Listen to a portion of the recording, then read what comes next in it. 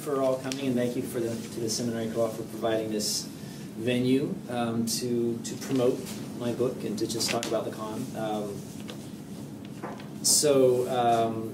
Usually when I do these talks, I just kind of go over the basics of Lacan's thought. He's kind of one of these difficult French intellectuals, and so it takes a lot of elbow grease, as he would put it, to get into his concepts and to get what he's talking about. I'm going to kind of not do that today. I'm just going to jump into the deep end just because I want to, and I figure it's Hyde Park, people are smart. But it's okay. I think I'm pretty good at making Lacan clear. All the reviews have said, well, it's a very well-written book. And sometimes I'm like, well, either that means I'm a good, clear writer, or I've just committed the sin of simplifying the thought of a great man. Because if you read Lacan, it often does not feel like it's very clear. But I'm going to try to be clear, and I'm going to touch on a lot of different things, hopefully not too many. We'll see. The title of the talk today, which I didn't do good advertising, is actually, Are We Still Living in the Age of Anxiety?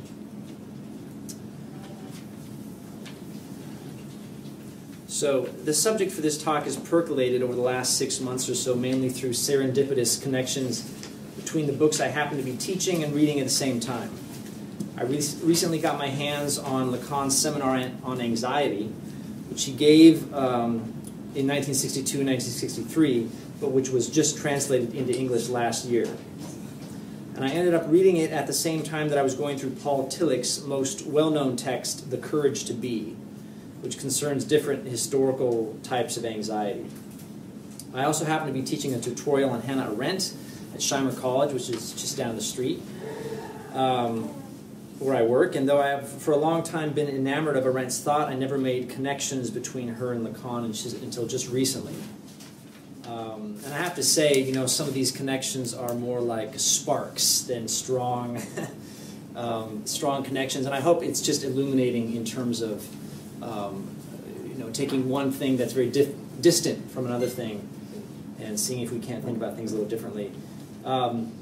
So I realize that tackling these three major thinkers in an hour or 45 minutes here is a little foolhardy. But a rule of thumb I have when I'm being foolhardy is to just push all the way into foolish. And so I'm going to do that by starting to talk about Tom Cruise and his latest film, which is just sort of be a little framing device here to get into Lacan and anxiety. So film directors love killing off Tom Cruise. If you've seen enough Tom Cruise movies, you might have noticed this. They love disfiguring him, setting him on fire, blowing him up.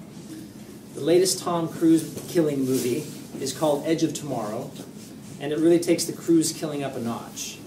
The character played by Cruise, Major William Cage, dies at least 100 times. Unfortunately, we don't get to see all of them. And I will be indulging in some spoilers here for those of you who haven't seen the film, but it doesn't matter because it's a bad film and you shouldn't see it. Spend your time and money on something else, like a book or something.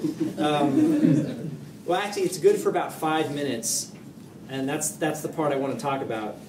Our theme for today is anxiety, and we typically think of anxiety in psychological or psychoanalytical terms, or today in terms of pharmacology. We think of panic attacks, crippling depression, and the drugs we take to combat them. But anxiety can also be thought of in existential terms. This is where Tillich will take us. It can also be approached with the concepts of political philosophy and political thought, which is where Arendt will come in. Movies and other pop culture artifacts often give us pretty good representations of our common anxiety as it exists in the social order.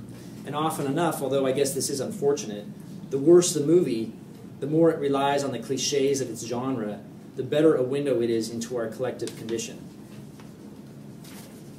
So briefly, this film, Edge of Tomorrow, is set some point in the future during an alien attack. The whole fight is weirdly mapped onto a mixture of World War I and II, but it's more or less the storming of the beach at Normandy. We're clearly meant to experience the mimics, and that's what they call the aliens, as Nazis. They don't speak German, they mostly hiss, but they're Nazis. And most of the film takes place during one day, which gets repeated ad nauseum, in which the Federated Anglo-American forces storm the mimics' position on a French beach. Cruz plays an American PR guy, this Major Cage, who against his will gets thrown into the front lines of the battle and immediately gets crunched up by one of the aliens. Upon dying, though, he is returned to the beginning of that day, which he has to live over until he dies again. Reset, repeat, wake up, die. As enjoyable as it is to see Tom Cruise die in increasingly creative ways, even more enjoyable, I think, is the fantasy of seeing ourselves in his position and given a day that we can repeat over and over until we get it right. This conceit, of course, is not new. It's done much better in Groundhog Day with Bill Murray, and I'll get back to that later.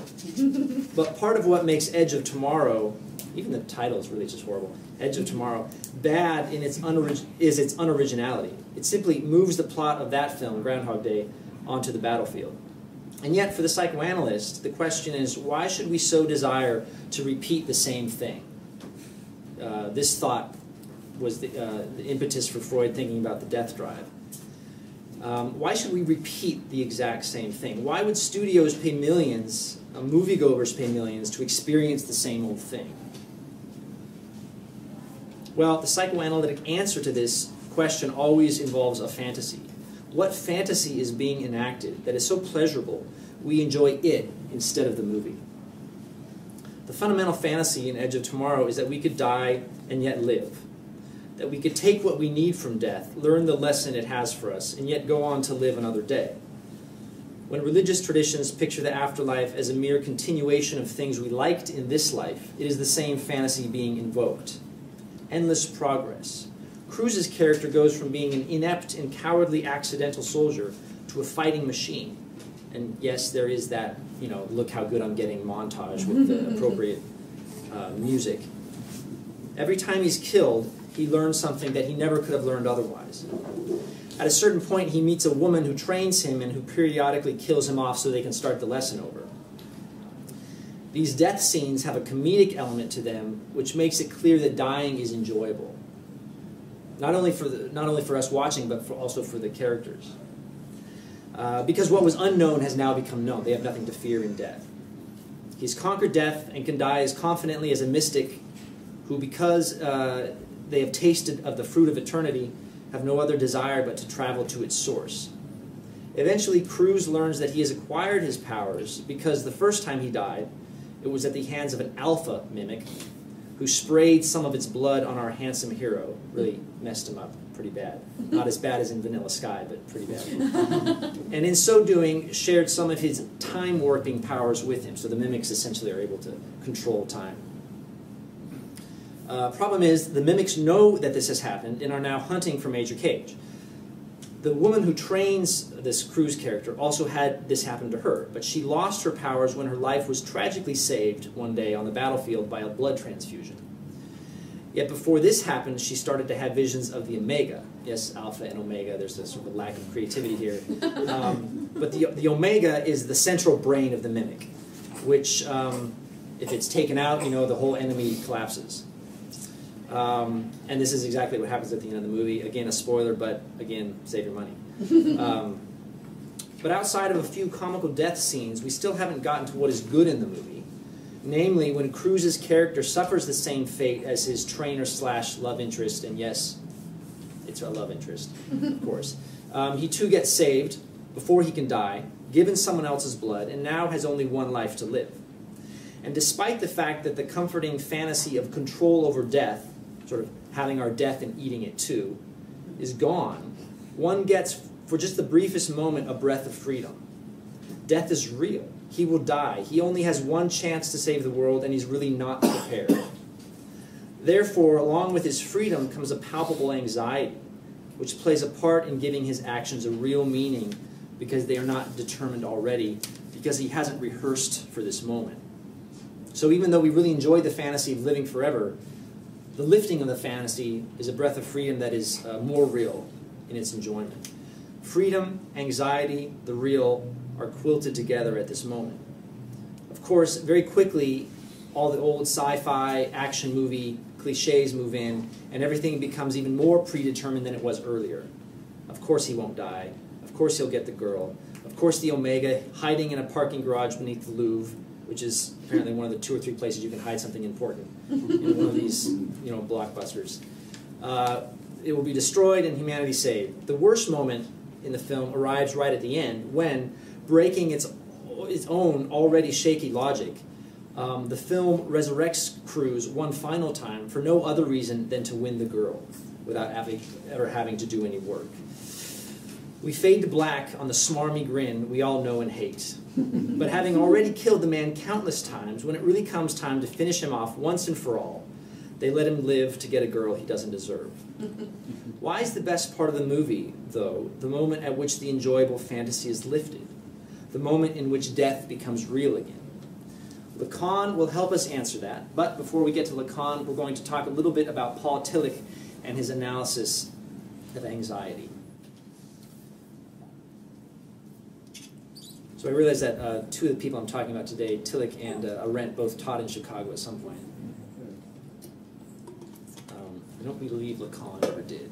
He did visit the States, but stayed on the East Coast. Paul Tillich was a German Lutheran theologian born in 1886 who immigrated to the States at the age of 47.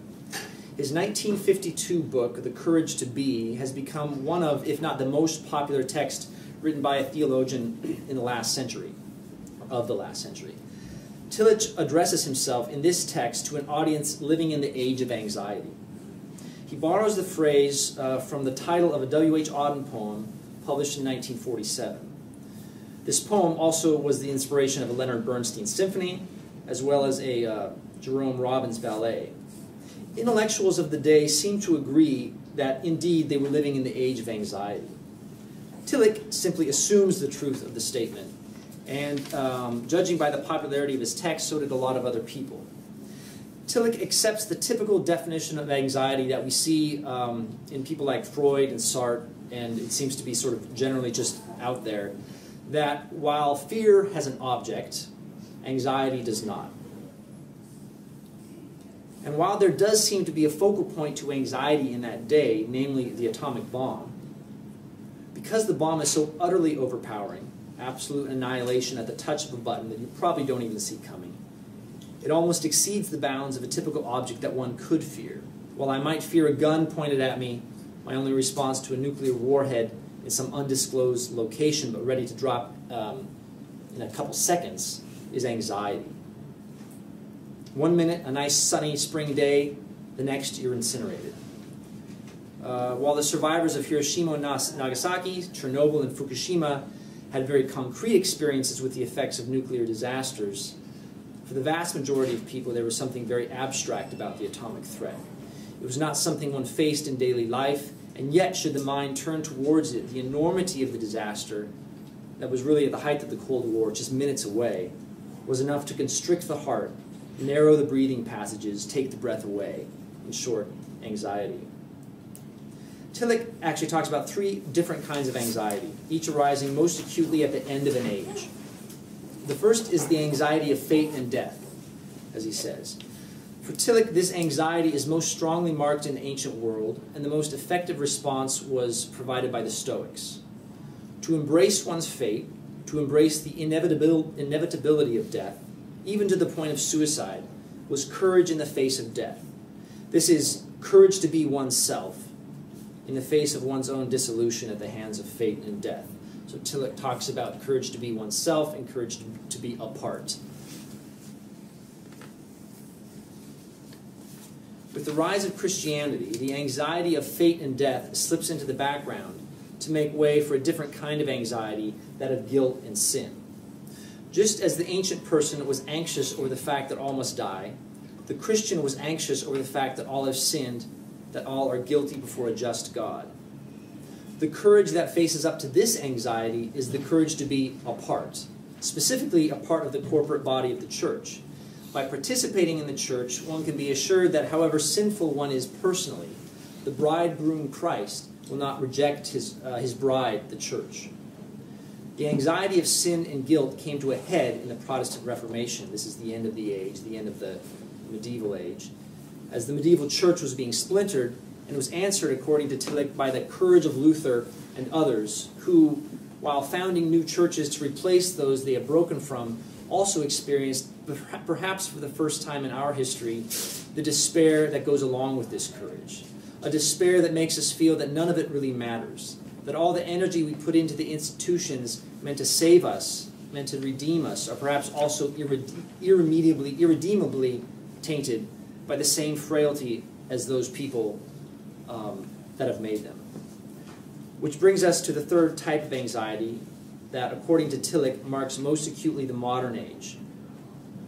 I mentioned that for Tillich, each form of anxiety comes to a head at the end of an age, and though some might say that modernity is coming to an end at some point between Kierkegaard and Sartre, the very name of the age that follows the modern one, namely postmodernity, seems anxiety-ridden. Are we modern? Are we postmodern?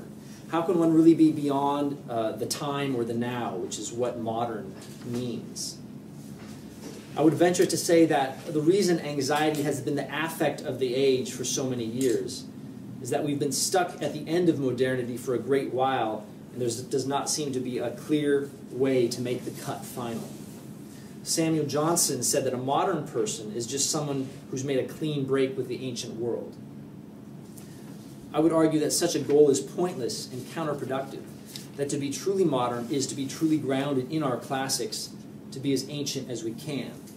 To be truly modern would be to no longer have anxiety about the age to come or what it will be called. But the important contribution of the Protestant founders to the treatment of anxiety leads, in a way, to the third crisis, that of the modern era. This is, according to Tillich, existential anxiety, the anxiety of meaninglessness. And of course, he's relying on the work of people like Sartre. In this age, the anxiety of a Luther or a Calvin, that the churches they built would be contaminated by the sinfulness of their builders, has infected every thinking person, and concerns not just the validity of this church or that church, but the meaningfulness of any human activity. Tillich describes this modern anxiety in the following way. The anxiety of emptiness is aroused by the threat of non-being to the special contents of the spiritual life. A belief breaks down through external events or inner processes. One is cut off from creative participation in a sphere of culture. One feels frustrated about something which one had passionately affirmed. One is driven to devotion to one object or another, and again on to another, because the meaning of each of them vanishes and the creative eros is transformed into indifference or aversion. Everything is tried and nothing satisfies. Tillich finds the answer to this type of anxiety in existentialist thinkers from Kierkegaard to Sartre, namely that to affirm the meaninglessness of life is not without meaning. That to be able to affirm means that there is something in life that is meaningful from which to despair at the meaninglessness of it all. Now, if this sounds a bit Cartesian or just sort of like mental gymnastics, I think Tillich felt that as well. And he admitted that just as the medieval courage to be as a part results in the loss of the self, the existentialist courage to be as oneself can result in the loss of the world.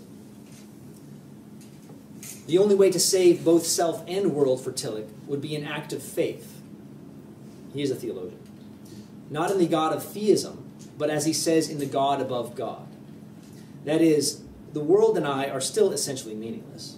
There is no corporate body that by participating in I can assuage my existential angst. There is not even a traditional deity that could provide relief. There is only the faith that there is a meaningful ability to affirm the meaninglessness we see around us. It's even hard to say. And this comes not from me, but from a hidden and obscure point that we call God. In Tillich's words, meaninglessness, as long as it is experienced, includes an experience of the power of acceptance. To accept this power of acceptance, consciously, is the religious answer of absolute faith, of a faith which has been deprived by doubt of any concrete content, which nevertheless is faith and the source of the most paradoxical manifestations of the courage to be. And then, in the last sentence of the book, oft quoted, the courage to be is rooted in the God who appears when God has disappeared in the anxiety of doubt. So, as helpful as Tillich has been in emphasizing the importance of anxiety for our age and for the ages preceding and making these connections, historical connections, I find the sort of redoubled abstraction of his language problematic. Accepting meaninglessness, he says, is in itself a meaningful act. But how do I know that I've accepted meaninglessness? Isn't it possible that I'm quite skilled at fooling myself into thinking that I've seen to the depths of the meaninglessness of my situation, when in fact I'm just engaging in a well-worn fantasy that makes me feel that I've earned some sort of existentialist street cred? And here's where I think psychoanalysis provides a necessary corrective to Tillich's thought on anxiety, which, powerful enough from a philosophical perspective and from a historical perspective, simply cannot do what it wants to do, I think, at a pastoral level, which is help people. Lacan would agree with Tillich at the level of theory. Yes, one cannot get over meaninglessness and its attendant anxiety. It's part and parcel of our state. And of course, many of us would agree with this as well. But in its abstraction, it's quite empty. Psychoanalysis demands that one earn the right to such a statement, that one arrives at it through a struggle with one's history and one's retelling of that history in the analytic situation. Freud quickly learned how ineffective it was to simply inform people as to the nature of their malady. For neurotics, and for obsessives especially, this only fed their fantastical image of themselves as self-knowing, as ones who could heal themselves in an intellectual way, detaching affect from signifier. I think a good way to get at this is an early description Lacan gives of psychoanalysis and its cure, when he still believed it could provide a cure. He said, when you first come in, you talk to me, but not about yourself. And then you start talking about yourself, but not to me, sort of as the analyst. At the end, you can talk to me about yourself.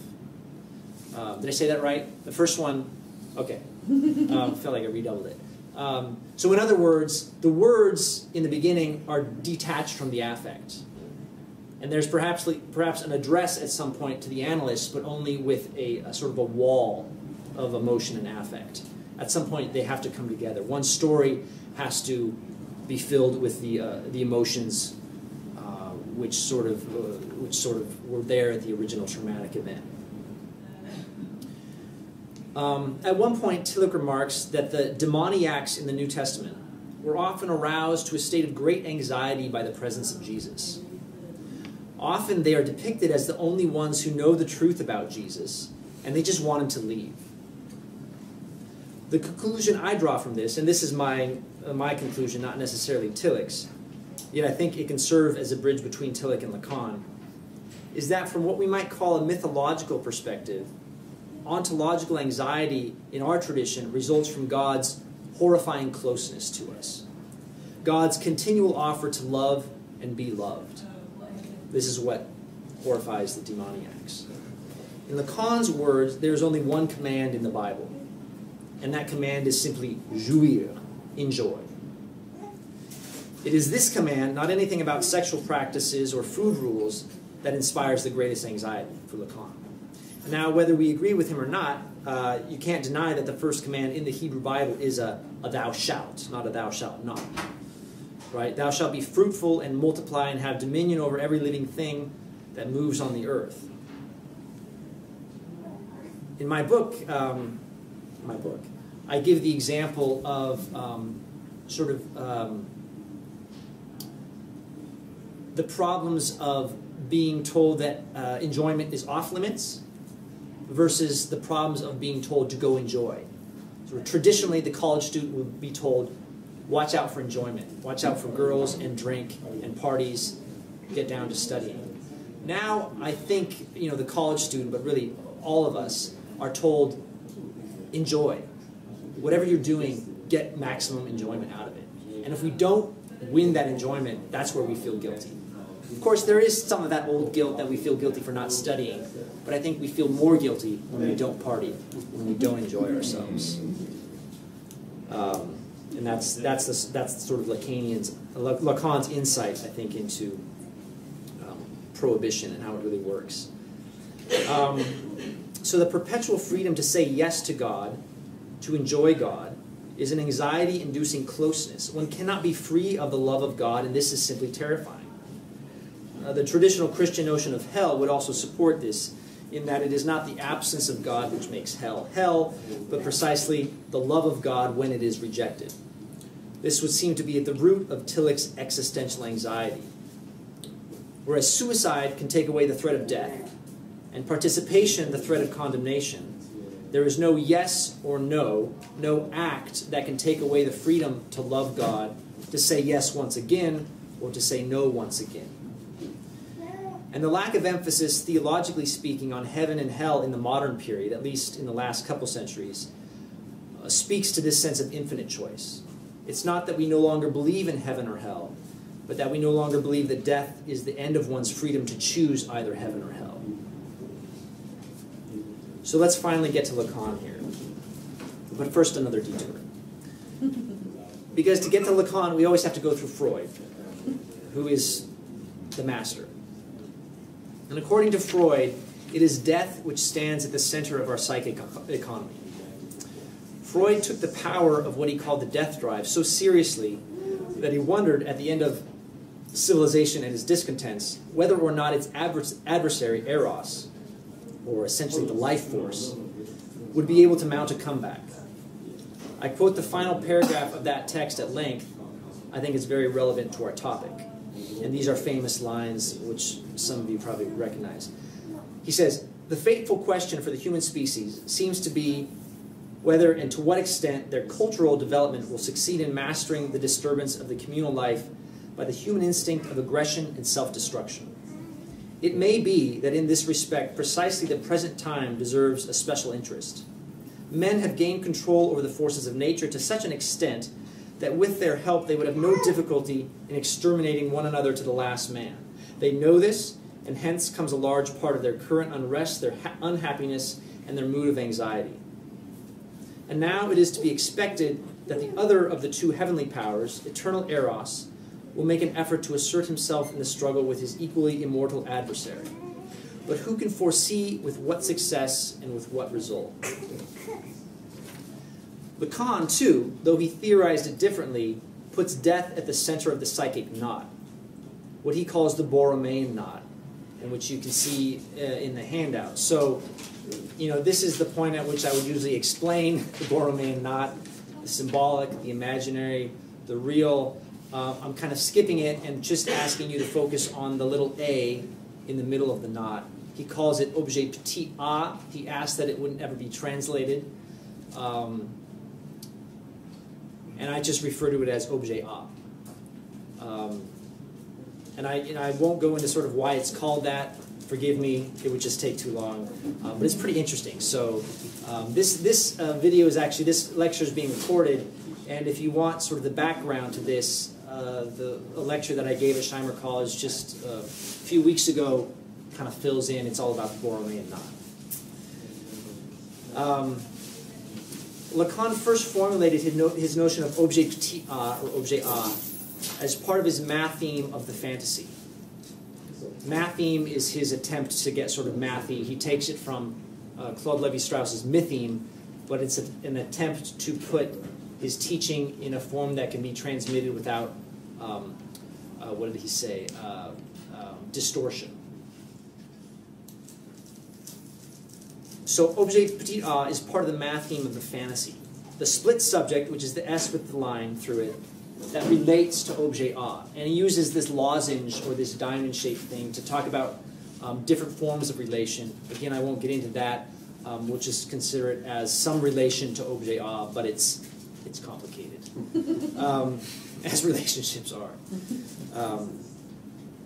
Objet a can take on different forms in the fantasy. There's more or less a form of objet a for each drive. Some of them borrow from Freud, but I'd like to just discuss what Lacan calls the primal form of objet a, that of the breast. This is the object of the oral drive. We have infants here, so I'm sure they'll relate, which is developmentally the first drive that engages the infant. The breast as object, the breast as objet a, is not that which satisfies the oral drive. Well, obviously an infant is satisfied by the breast, but in terms of desire, it is the breast as the object cause of desire, the object which causes but does not satisfy desire. So Lacan talks about need as something that can be satisfied, but as desire as something that is properly endless, although the fantasy always wants to close off desire, and that's the danger of the fantasy. The breast as an object, not of need, for needs can be satisfied, but of desire, which can't. That's the way in which the breast functions as objet a, as the primal objet a. Lacan says lots of things about objet a, but one thing he says is that it falls away. Objet a, this cause of desire at the center of the psyche, is always a lost object. And the breast is the primordial lost object for all of us. Over the last few months, I've been telling the story of Jack and the Beanstalk, because we have a 2-year-old as well. And so, you tell it every night, you get pretty familiar with it, or at least, your own version of it. But it struck me that it's simply the story of the breast as objet a. So the cow, which provides milk to Jack and his mother, stops providing milk. No reason why, but it stops, and so it's gotten rid of. And what takes its place is a duality. Objet a drops away, you get a cleavage, you get duality. 5 golden coins, which of course is what he's supposed to get, versus 5 supposedly worthless beans, which of course, because he's a dunce, he gets. The fall of objet a always results in the splitting of the drive into its erotic side, the object as valued, the gold, and its aggressive side, the object as spurned, or these beans that the mother reacts to violently and sends, Jack to bed without his supper. The spurned beans are discarded onto the trash heap, but the next morning they've grown into a ladder to the skies, this beanstalk, to the land of the giants.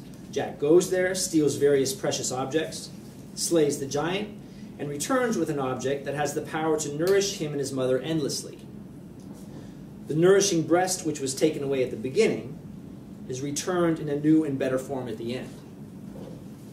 In Stephen Sondheim's version of the story, which we see in his musical, now film, Into the Woods, it is clear that the breast has become an object of desire. It's gone from being an object of need, which it was as the cow, it provides the necessary food, into an object of desire, because when Jack goes up to the land of the giants, he has sort of this obscure sexual attraction to the giant's wife, who takes him to her breast.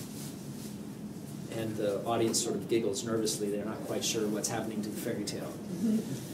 But I think from a psychoanalytic point of view, it's accurate. It actually involves a nice complication, right? Whereas the fairy tale is much too closed. You simply get the breast in a better state, right? It just magically supplies food till the end of time. What we should be talking about is a transition from need to desire, something that can't be simply closed off and satisfied. So the affect that Lacan links to objet a is anxiety. He says wherever objet arises, so does anxiety. Strangely enough, though, anxiety does not arise because the object is lost, but because the object of desire does not leave the subject any breathing room. And I think this is really his insight here, and where he goes apart from Tillich and goes beyond him. When the milk goes dry, Jack might experience fear or hunger, but it is only when the maternal object, represented in the giants and perhaps in the breasts of the giantess, that we come up against anxiety. It is only in the maternal object that we come up against anxiety. Anxiety arises when there is a lack of lack. This only makes sense if we realize that for Lacan, it is desire which is ontologically for humans most important. And if my object of desire leaves me no space, satisfies me too well, that means I have nothing to desire. My desire dries up. And thus my very subjectivity is in danger.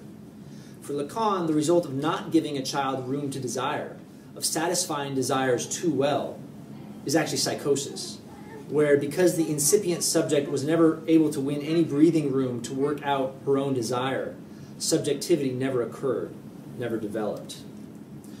Lacan talks about neurotics, psychotics, and perverts. We're mostly talking about neurotics today, but I just sort of put that out there because some of the things I say about anxiety will be different if you're talking about the different kinds of human subjects.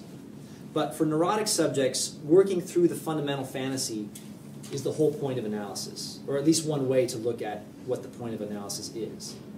Analysis, says Lacan, should exhaust demands. So both desire and anxiety can be experienced in a real way, a way not completely constrained by the limits of the fantasy. While the fantasy reveals objet A, in the matheme there, reveals the object of loss and desire around which the psychic economy is based, it also squelches that desire, covers up the anxiety by providing a phantasmatic answer to desire. In Jack and the Beanstalk, the fundamental fantasy centers around the loss of the maternal breast, as the cow, and its transformation into the goose that lays the golden egg, a perpetual source of dependable nourishment, one that can't be taken away if I'm bad or if I grow up. So while on the one hand, the story can be read as a helpful parable of weaning, yes, the breast is gone, but you will find other ways to satisfy your hunger, it also dangerously pretends that the object of desire could ever be as dependable as an object of need. The infant experiences hunger, cries, and hopefully is given the object of its oral need. The adult, the subject, experiences desires and mistakes it for need, and fantasizes that there is some object that could plug up the hole of desire. Here we see that Lacan's approach to anxiety is in a way similar to that of Tillich. Anxiety is part and parcel of the human experience, and one should not attempt to get over it. Instead, one works with it.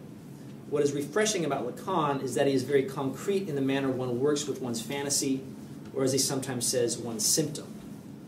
While there are general guidelines, ultimately one can only address pathological anxiety via the talking cure. Psychoanalysis, which is psychoanalysis, because our symptoms arise out of our history, and we can only address them by talking, by telling our story of ourselves, by telling it better. I want to move now to discussing anxiety from the perspective of political philosophy, but not forgetting these points, especially concerning Lacan. While it's true that pathological anxiety is best addressed one-on-one in a psychoanalytic situation, it is also true that our personal stories participate in our collective ones. And my goal here, like I mentioned before, is not to be prescriptive, but to kind of create a spark between these two figures that are admittedly very far apart, Lacan and Arendt. So Arendt.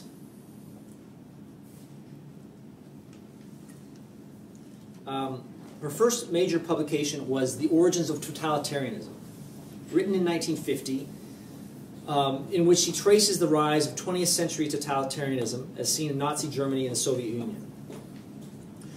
One can understand the rest of her career as an attempt to articulate an alternative to these regimes, and an conceptual alternative as well. In her 1962 book, On Revolution, she gives this alternative to us. And for her, it's the revolutionary political experience in the United States, or what was to become the United States prior to 1776. This era is for her an untheorized or faultily theorized era, one which has been overshadowed by the brilliant analysis and theory lavished onto the French Revolution. What I'd like to focus on in her analysis of totalitarian regimes is the way in which these regimes, in her telling, manage, create, and control anxiety.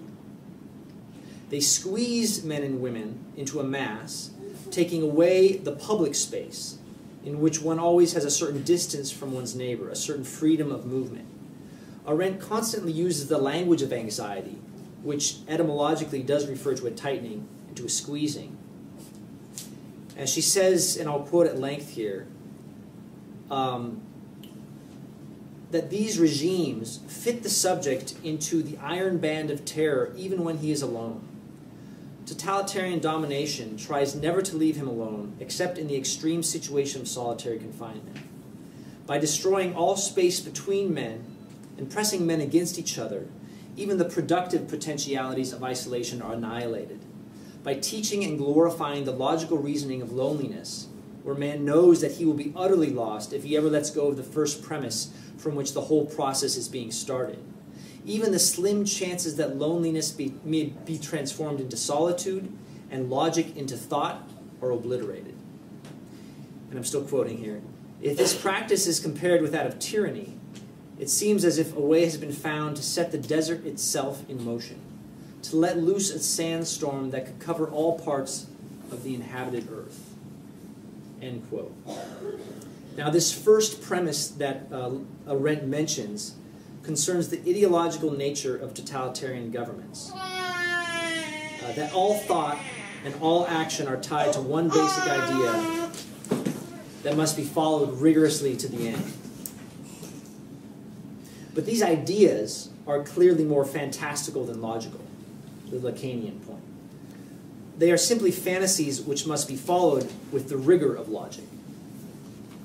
In Nazism, the fantasy of getting rid of all the Jews in Europe to usher in a kingdom of 1,000 years of peace is enlarged and emphasized to such a degree that common sense almost drops out completely. No one, or almost no one, stops to wonder how it is that an idea whose conclusion is peace, whose rhetoric is even peace, could demand such an unprecedented violence. In fact, the contradiction becomes another proof of the idea. Of course, an unprecedented peace demands a violence heretofore unseen. The ideas behind ideologies always baffle common sense and allow their proponents to get their cake while eating it too. They claim both of Freud's primal drives, death and eros, without bothering about the lack of mutuality between them, which bedeviled Freud. Here is a sign that the fantasy is closed in on itself.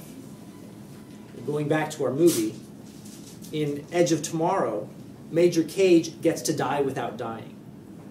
In totalitarianism, subjects get to kill with impunity. They get to kill without being limited by any of the traditional limits on killing, whether they be religious, political, or commonsensical. Arendt points out that the efforts connected to the concentration camps in the last few years of World War II were clearly ruining any chance that the Nazis might actually win the war. So they're following their own idea to their own demise. But in both cases, the film and these regimes, the fantasy more or less completely occludes anxiety. And yet, as Arendt notes, one happy feature of totalitarian governments is that perhaps because of the circularity of their logic, they always end up consuming themselves. It was no secret that once the Jews were taken care of, the next target was inferior Germans. In the totalitarianism of the Soviet Union under Stalin, this tendency towards self-devouring was even clearer, according to Arendt. And the terror more omnipresent, as it happened again and again that those most clearly in seats of power succumbed to the grinding gears of the idea just as quickly as anyone. In fact, terror is another of the crucial characteristics of the totalitarian fantasy. For those on the inside of the fantasy, anxiety has gone away. But for those on the outside, and there's always an outside, the experience is only pure terror. What the Bolsheviks did so well, and perhaps Stalin was the absolute master, was to make sure that everyone, except the man in the center of the regime, we might say the Omega, feels the danger of that terror and is therefore all the more likely to inform on neighbors and spouses in order to stay on the right side of the fantasy. It seems to me that only psychoanalysis has placed sufficient weight on this fantasy in its centrality in the life of the psyche to explain the bewildering lack of resistance in totalitarian regimes. The subject does not resist because to resist would be to suffer the full terror not of an external agent, police or military, but of their own death drive. Part of the logic of this terror was to, in Arendt's words, squeeze people into a mass, to deprive them of their public space, which in her philosophy means to take away their freedom, because freedom is only possible in a public space where men and women can meet each other as equals. It is this public space in which we are free to legislate our own fate that Arendt emphasizes in the American Revolution. So, in contrast to the French Revolution, in which the poor become a mass squeezed together and directed by a general will, this concept of Rousseau, a situation which inevitably calls up a single figure, the first being Napoleon, to give direction to this amorphous mass. And of course, the terror that paves the way to this. In France, the social contract was between the mass of people and a tyrannical general will, which was, in Arendt's telling, modeled on the monarch and is sort of able to incarnate a figure like Napoleon. The social contract for the Americans was between the people themselves, who were equals and who were equals in a public space where they could legislate for themselves. So this gets back to de Tocqueville and his sort of amazement at the number of associations and little groups that all Americans seem to be a part of. He said, look, this capacity for contract making, for making covenants, clearly seems to be a part of the American DNA, and she accepts that argument.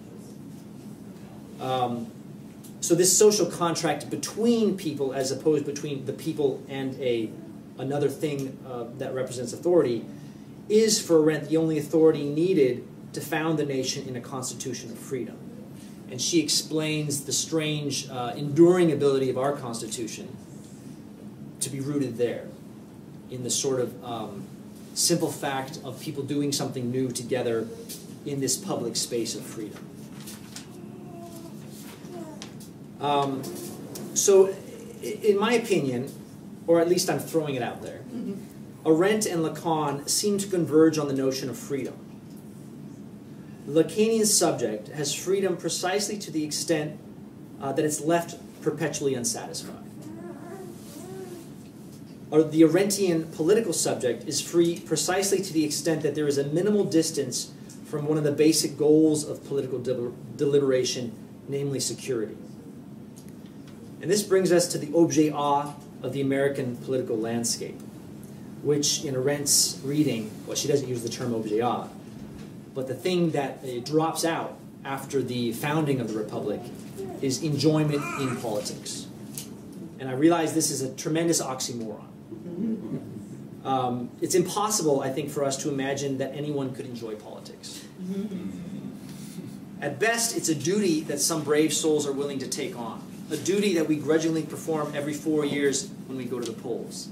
And the fact that I think I only vote every 4 years proves my point. At worst, it's a theater of scandal and corruption attracting rogues and charlatans. And even when a TV show or a film, something like House of Cards, depicts an engaged political actor, this enjoyment is often pathological. They do it because they need the adulation, because they are addicted to the power and the fame.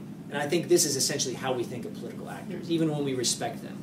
We assume that there is some sort of pathological need for praise and adulation. And yet, Arendt emphasizes the bliss and enjoyment of men like John Adams and Thomas Jefferson, and she has these quotes that I think sound very strange about how much they enjoyed the work they did.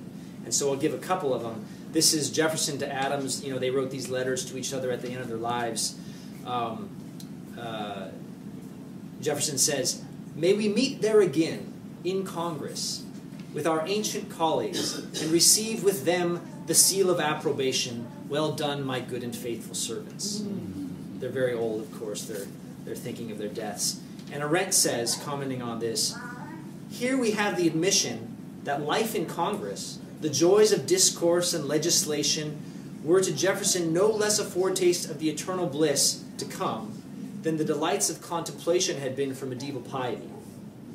And as a philosopher, this is her point of interest, right? It flips the tradition, which has always said that the only joys in this world that are worth talking about, that have any bearing on eternity, are those of contemplation, of seeing God, communing with God.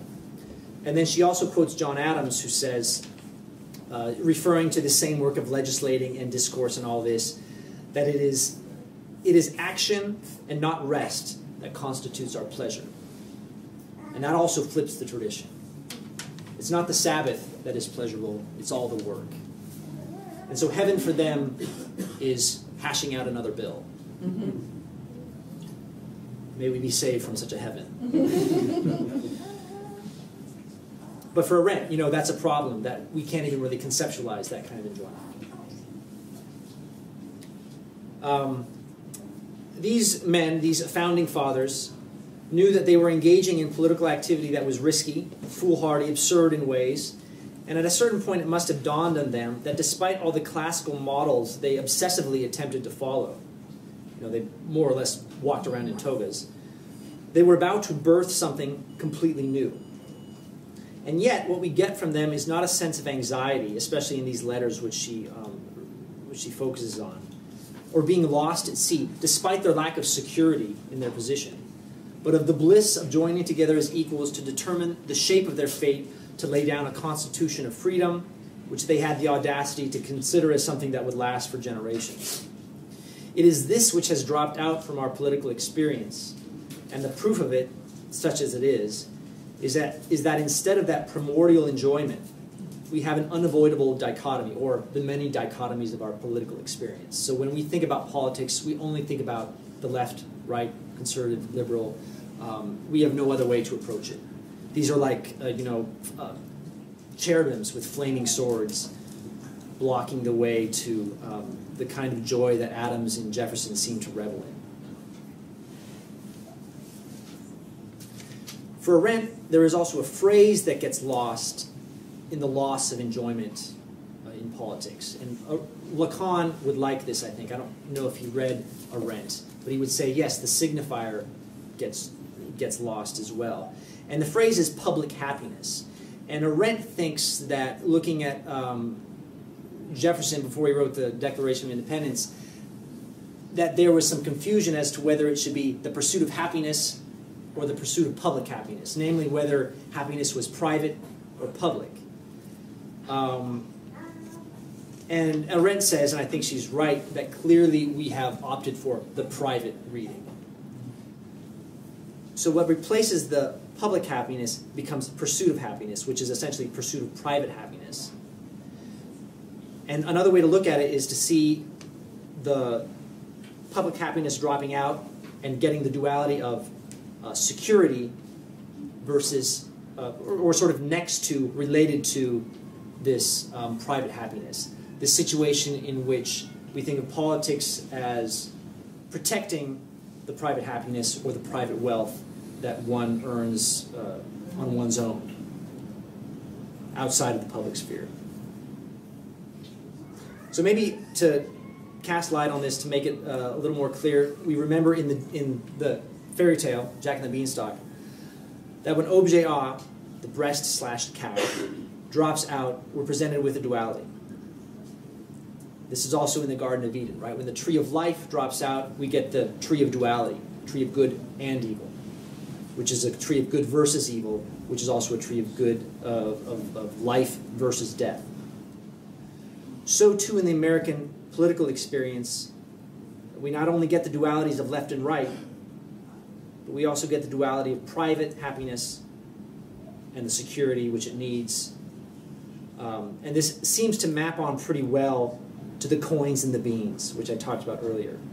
These coins of wealth and these seemingly worthless beans that ultimately provide the security of endless wealth. But one shouldn't do politics as if it were a fairy tale. So, to kind of recap what we've learned today, if we've learned anything, something to take away. With Tillich, we get this message of anxiety as being here to stay. He says it's there in the ancient world, the medieval world, the modern world. We simply deal with it differently.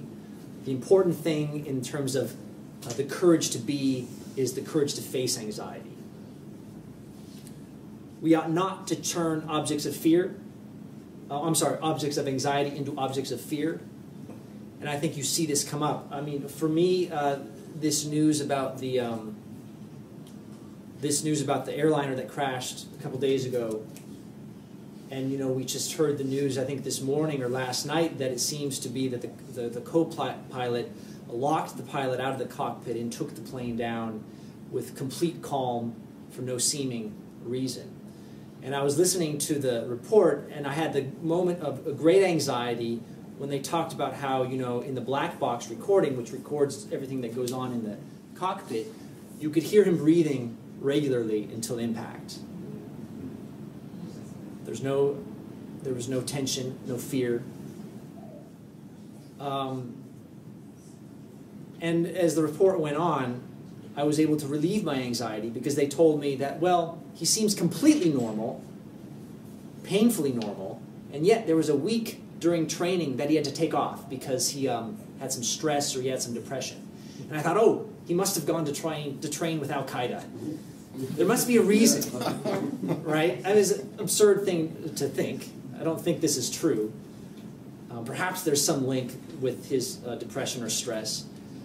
But I was desperately searching to turn this object of anxiety, a man who could take a plane down without adjusting his breathing, whose heart rate didn't get any higher as he took the lives of himself and 150 people, trying to replace that object of anxiety with an object of fear. Give me something I can fear, Al-Qaeda. I know we can beat them, we can go find them, we can kill them, root them out, find their holes, whatever, all that stuff, you know. But that's a danger, I think, for Tillich, and he sort of gives you this sense of watch out for that tendency. Lacan says, and I think not completely disagreeing with Tillich, that anxiety is not without its object. It's not without its object. The object of anxiety is objet A. And in the psychoanalytic setting, to follow the trail of anxiety, to work through one's fundamental fantasy, to grapple with objet A, is to achieve a minimal distance from your anxiety, which is the space of desire. So Lacan also says, work with anxiety, get some distance from it.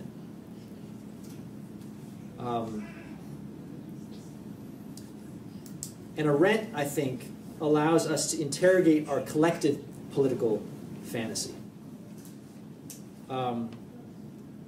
in which we foreclose on both enjoyment and anxiety by interpreting freedom as private instead of understanding the goal of governance as the maintenance of this public space of freedom, which she talks about so much. We've interpreted pursuit of happiness in solely private terms, and we've reaped the benefits of wealth and security. But what if freedom is something much closer to Lacan's desire? Some breathing room from the admittedly valuable goal of public security. What if we could think about these lost public spaces of freedom where the enjoyment of excelling, of persuading, of legislating and judging were allowed to exist there with their attendant anxieties? What if we were to look for ways to break open the fantasy of perfect security that includes both anxiety and enjoyment? So I've said that Groundhog Day is a much better film than Edge of Tomorrow. I don't think anyone's going to take me to task on this. But it's not just because it came first with this idea of the repeating day, but because in contradistinction to Edge of Tomorrow, where despite a lifting of the fantasy for a brief moment, our hero never seriously has to bear responsibility for his actions in the face of a death that is real. In distinction to that, in Groundhog Day, the Bill Murray character, he comes to despair not because he will one day die, but because he can no longer die. After a few fun death scenes, he loses the enjoyment of death. It's only when he lives as if he's going to die, while he still holds the power of immortality, that he's finally able to break the spell of the repeating day and wake up in tomorrow. And yes, he gets the girl at the end of the film, but only after we've seen him clearly work through his fantasy of this girl. And he gets her and some distance from his fantasy at the same moment. Thank you very much for your patience.